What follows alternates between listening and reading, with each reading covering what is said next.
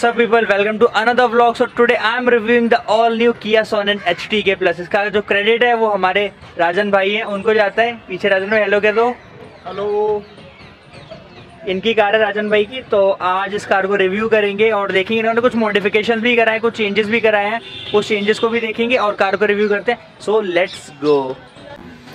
So if you talking about the front of this car, तो front में आपको यहाँ पर जो है नॉर्मल हेलोजन लाइट मिलेगी with turn indicators, no LED turn indicators. नीचे फॉग लाइट मिलेगी जो मस्ट रिक्वायरमेंट होती है और वो है भी।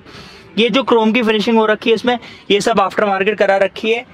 Front grille black glossy grill है, नीचे अगेन क्रोम की फिनिशिंग, ये आफ्टर मार्केट करवाई गई है इसमें।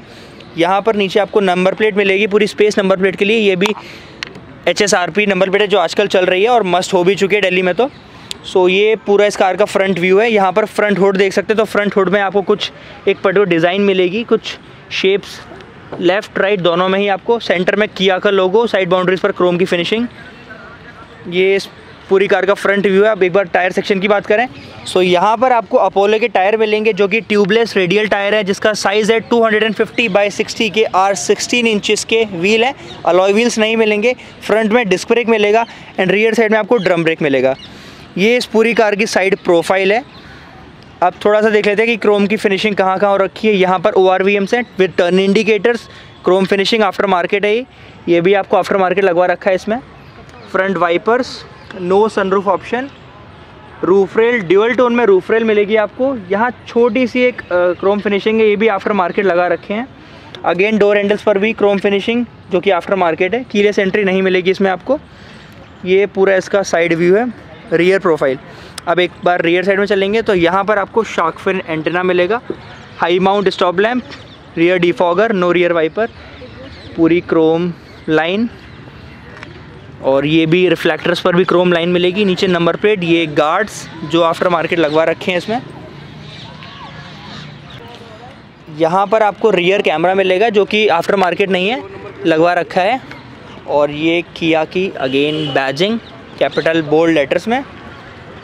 ये इस पूरी कार की लेफ़्ट साइड प्रोफाइल है। अब एक बार अंदर चलेंगे, अंदर चल के बात करेंगे यहाँ पर। सो इस डोर को ओपन कर लेते हैं। सबसे पहले यहाँ पर सन शेडर्स हैं।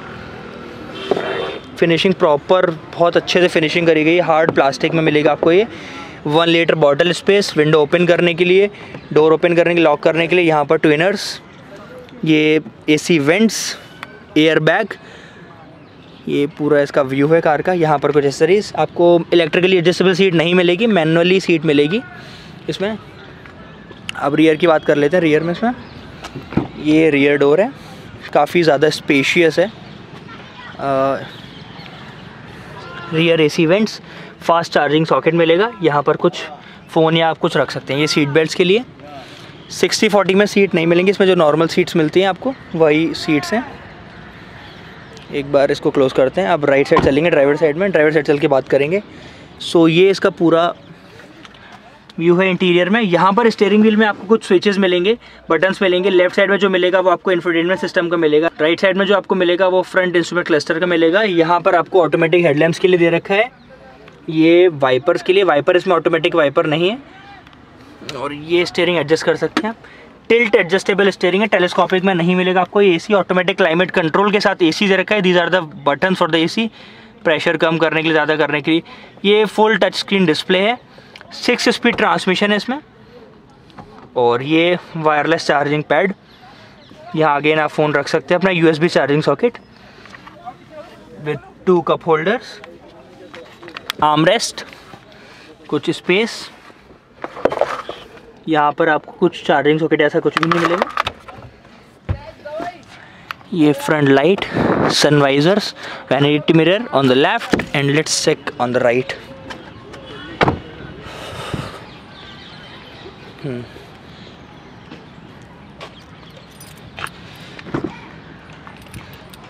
राइट डोर हैंडल, इसमें बटन्स, विंडो ओपन करने के लिए, डोर अनलॉक करने के लिए, ORVMs को फोल्ड करने के लिए। यहाँ पर 1 litre bottle space with speaker. ये कुछ सीट एडजस्ट करने के लिए मैनुअली एडजस्टेबल सीट्स दे रखी हैं इसमें। अब एक बार अंदर बैठ के देखते हैं। सबसे पहले क्लोज द डोर। ये की है हमारे पास जिसमें अनलॉक, लॉक और वही होल्ड करके बूट ओपन करने के लिए दे रखा है। एक बार इग्निशन ऑन करेंगे।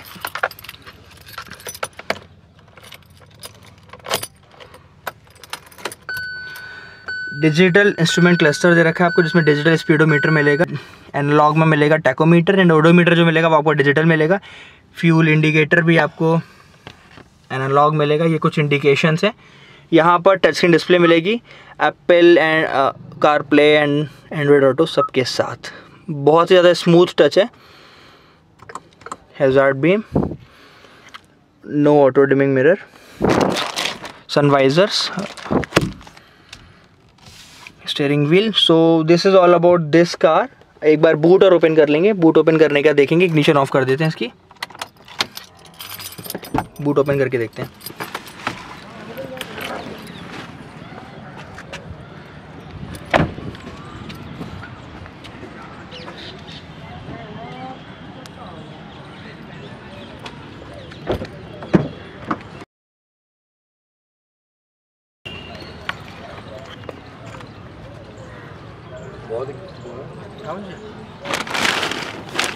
Till now we have not talked about the engine specification. So it does have 1.5 liter of CRDI 4-cylinder turbocharged engine which produces a maximum power of 98.63 bhp at 4000 rpm and which produces the maximum torque of 240 newton meter in between 1500 to 2750 rpm.